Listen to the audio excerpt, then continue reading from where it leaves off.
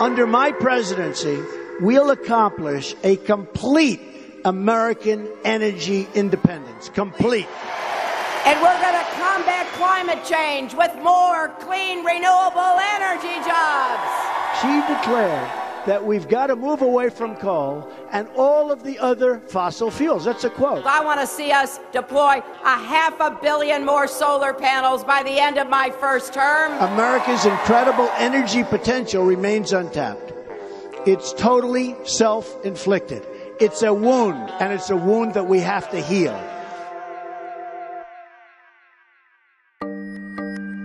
The U.S. energy market is changing fast. Fossil fuels, of course, still account for most of what we use, but imports are falling and renewables are rapidly on the rise. While the candidates debate policy, Deb and I have been traveling the country and visiting towns where renewable projects are taking root. We are in Spearville, Kansas. In fact, I asked the mayor, how do you pronounce this town? He said Spearville, but I heard him say Spearville. Yeah. And we came here to see the contrast of the old town and the new wind turbines, which are driving the economy here. Electricity from wind has more than doubled over the past 5 years in the United States. Thanks to a state incentive program, Kansas is now one of the biggest producers of wind energy in the country. My impression is that there's pretty much a strong wind. This is unusually calm for Kansas, right? That's correct. Out here, it's anything under 20 mile an hour. Wind is a breeze. The wind turbines generate electricity, and it ships all of it back east. We keep none out here. We get nothing. So 10 years ago, if we were standing here, would it be just prairie or just farmland? Well, just farmland. Yeah, that's correct. Yeah. There's been people that come back that's been gone for 20 years, and when they come back, they just can't believe the difference it looks. You've been in Spearville for a long time, right? This is That's your correct. home. This is my home. This is where I grew up, yes. And what was it like when the idea was presented to people who'd been from a farming economy of having these beautiful, space-age, somewhat weird things in the middle of their farmland? I believe the biggest part of it was they could see a way of income, generating income. You know, they don't take up that much space. They farm right around them. It just goes with the city of Spearville.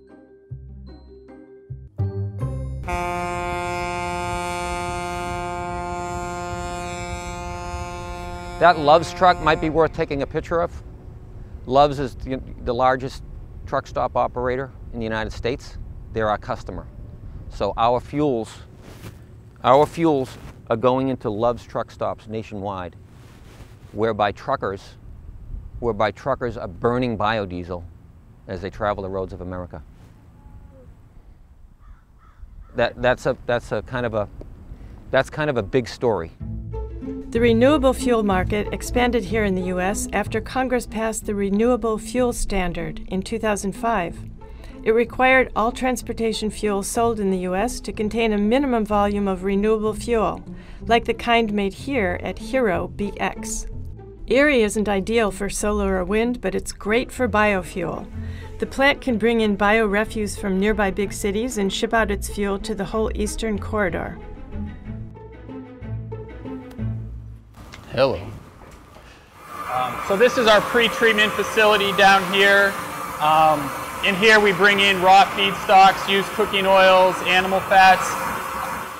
This is the centrifuge that's used to separate the water that we're adding in that pulls out metals and other contaminants. Right now through this we're running at roughly 800 pounds a minute, or about 110 to 120 gallons per minute through the centrifuge. Yeah, I think certainly from a local perspective, the plant has gotten a lot of attention. You know, we have 55 employees, native Erie personnel right here.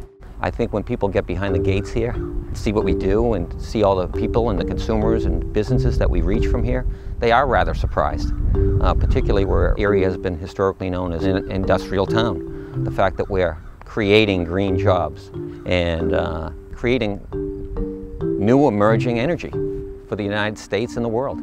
They are surprised. It's a great story.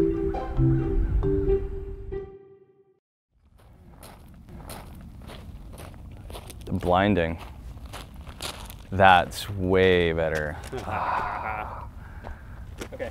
Nearly half the country's solar power comes from California. Calcom Solar is one of a handful of companies operating in the Central Valley, and they specialize in solar arrays for farmers who need more and more energy for things like sophisticated irrigation systems. I think a lot of the changes that have happened in the last 10 years within the renewable power sector has been the acceptance of solar. 10 years ago, it was considered to be something very green, very left-wing, very alternative. And today it's much more mainstream. You have a very conservative group within the Central Valley who sees the economic benefit of it that is beginning to not just embrace it, but gobble it up for its use and for their benefit.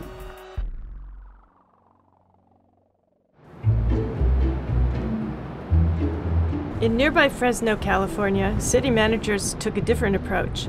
They started to look into not just how to create more renewable energy, but how to lower energy usage as a whole. So back in the 20s and 30s, homes were relatively small. Typically they were 900 to maybe 1,400 square feet. Now what we find is people want bigger homes, north of 2,000 square feet, easy. If a home was built in the 90s and it was a very large house, chances are that thing is a pretty much of an energy hog. Okay, my name is Joseph Oldham. Formerly, I was the sustainability manager for the city of Fresno, and I did that from 2008 through 2013. Fresno had, and I believe still does, one of the highest per capita residential electricity consumption rates of any city in PG&E's service territory. But over the last few years, we've been making some real progress in reducing that. Oldham set up a plan, first to improve the efficiency of structures and then to add renewables. The city offered home energy audits and pointed out leaks, broken ducts, bad insulation. This work lowered the city's total energy use by about 18%, despite its growing population. So efficiency first, renewables second. You know, if we're fortunate by 2020, we may hit that 30% mark or maybe even go beyond it. So that's a lot of money recirculating in our community in a different way, and that'll help our local economy. During our travels, Deb and I have found that coexisting with the struggle over national energy policy, America is already full of hundreds and thousands of local energy policies. Individuals are seizing opportunities created by state or federal incentives, and many are simply seizing problems as entrepreneurs. Despite the rancor and paralysis at the national level, people from Fresno to Erie to Spearville and beyond are finding ways to progress.